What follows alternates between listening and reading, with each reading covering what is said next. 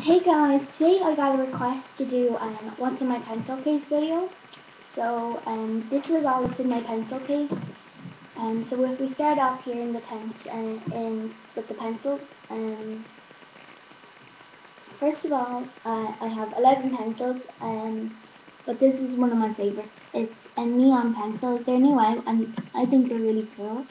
They just have a rubber on top there. Then I have a 4 Columbus pencils. I like them very much.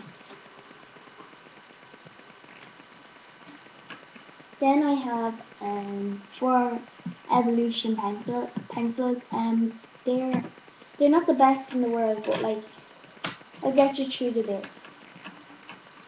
So then we have just 2 of these pencils. I think they're really cool. You just take this nib out, you put it down there, and they're really nice, but sometimes they break very easily, so that's why I have nibs here. That's all the pencils.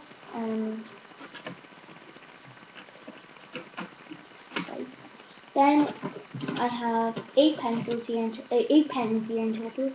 I have 4 red pens. Now we use red pens to put the dates on the top of the paper, but you probably don't do that.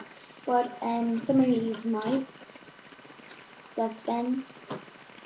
And then I have 4 black pens, just if I ever need to do an essay, which I always need to do, probably in your school. But then we have 2 pairs for the 11 pencils. Then we have a rubber here, and then a pair there. So if I ever lose anything, I always have 2 pairs. Then I have a Tipp-Ex pen or correction pen, whatever you call it. And I think they're nice and they're very easy, and it doesn't get all over the place when you're correcting. So then we have glue stick, Pritt stick, whatever you call it. That's up there, and it's just a small little thing. And see, we don't really use glue that much, but I just bought it because it's set on the list. Then here I have 3 highlighters. And those, the 2 in there just. Then right here I just have a matte set. In there I have another little pencil, another rubber, and I have 2 of these, how do you call it again? Compasses. Then I just have rulers like that. That's that in my next set. Then here I have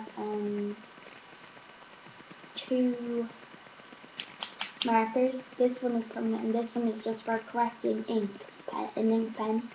You see there, that's the eraser for it, and that's the corrector for it.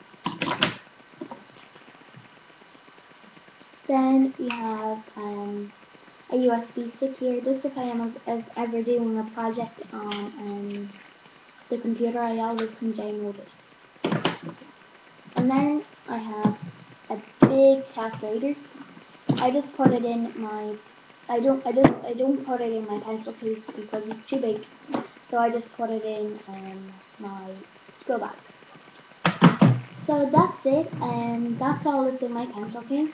I hope you enjoyed the video, and bye!